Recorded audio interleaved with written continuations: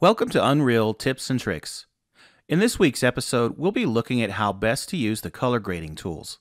We'll start with a brief look at some important points to consider. Then we'll jump right into the workflow.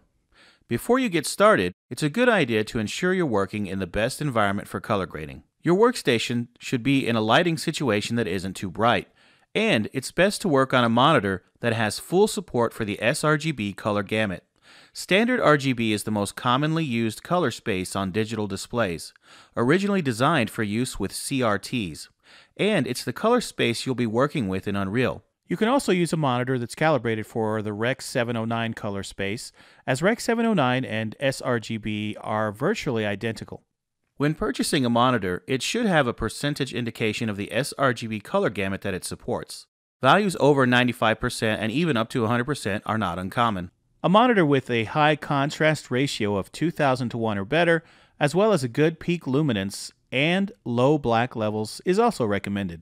Most workstation monitors come pre-calibrated, but depending on your lighting conditions and over time, you may need to recalibrate. For that, I recommend something like the X-Rite i1 Display Pro.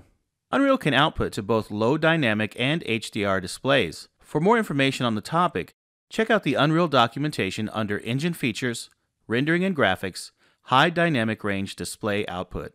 This workflow will work on both LDR and HDR displays.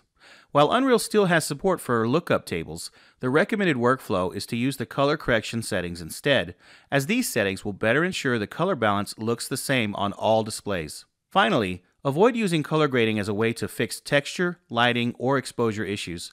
Those issues should be solved first by adjusting the textures, materials, lights, and exposure settings respectively. Before we get started with color correction, it's a good idea to disable eye adaptation or auto exposure settings. There are a couple of ways to do this. First of all, we can go into our project settings, and from here go to Engine, and then Rendering, and then scroll down to the default settings. From here we can disable auto exposure. Another option, if you've already got a post-process volume in your scene, we can select that post-process volume, and then open Exposure under Lens, and select Min and Max Brightness, and set both of these values to 1. When judging the color balance of your scene, it's a good practice to drop in some reference objects designed to assist us. The reference objects that are most often used in photography are a gray ball and chrome ball, as well as a color chart. Fortunately, Unreal comes with these helpers already built in. To get access to them, we need to go to our content browser and then open View Options. And in View Options, we want to make sure that Show Engine Content is checked. From here, we need to open up the Sources panel, and then we can search under Engine Content, Editor Meshes, and then Color Calibrator. The object we're looking for is SM_Color Calibrator. Go ahead and drag that into the scene. We'll focus in on that object and we'll position it in our scene so that we can make use of it. It's best to rotate the object so that the color chart is perpendicular to your main light source. The easiest way to do this is to select the main light source. In this case, it's going to be our directional or sunlight. Then I'm going to copy the rotation by right-clicking on Rotation, choosing Copy. Then I'll reselect the Color Calibrator, right-click on Rotation, and choose Paste. Now we only need the Z rotation, so I'm going to change X and Y back to 0. Now, in some cases, you won't want to zero out the X and Y rotations. You want to keep them exactly as they are. It really depends upon where your source light is in the scene. The idea is that you want to make sure the light is hitting the front face of the color chart exactly perpendicular so that there's no shading effect across the surface. You want it to be full bright. In this case, I think we're okay. All right, let's look at the color grading workflow now. There are two sets of tools we'll be using, and both are found on the post-process volume. When color grading, the first step is to adjust the project's tone mapper or contrast.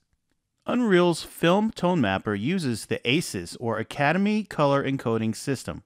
This system is an industry standard for film and TV. It's the closest approximation of the entire color gamut available to the human eye. And what it essentially does is it maps the HDR content from Unreal onto low dynamic range displays. When adjusting the Filmic Tone Mapper, you want to adjust it for a project-wide look. The settings we have available to us are Slope, Toe, Shoulder, Black Clip, and White Clip. These settings are used to control an S-curve. Slope controls the overall shape of the S-curve. Keep in mind that lower values here will make the contrast very dull. Toe controls the bottom of the S-curve, or where the darks and blacks are. The best way to adjust the toe is to find a dark spot in your scene and then adjust it there. Adjusting the toe can help to lighten areas that are too dark. Shoulder is used to control the top of the S-curve, and the best way to adjust the shoulder is to find a bright spot in your scene and tweak it from there. It's generally best to leave black clip at a value of 0, and then white clip will allow you to choose where the whites begin to clip out.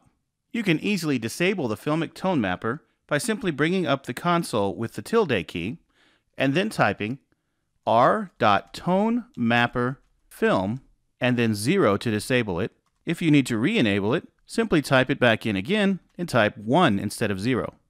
Keep in mind that this does not completely disable all tone mapping. What it does is it disables the Filmic tone mapper and then falls back to the default Unreal tone mapping system. Remember, it's a best practice to settle on a film curve on a project-wide basis. Changes to the film curve can have dramatic effects on color grading. Working this way helps ensure consistency, much like the film world, where a single film stock is used for the entire project. After we've adjusted the project's tone mapper, we're ready to begin tweaking the actual color balance, using the post-process volume's color grading settings. These settings can be used on a shot-by-shot basis, from camera to camera, or scene to scene. The first thing we'll want to do is to adjust the white balance. Under white balance, we'll find temp. This is the temperature. It's defaulted to a value of 6500 Kelvin. Generally, the way you work with white balance, much like photography, is to find the spot that is actually white, such as here on our color chart.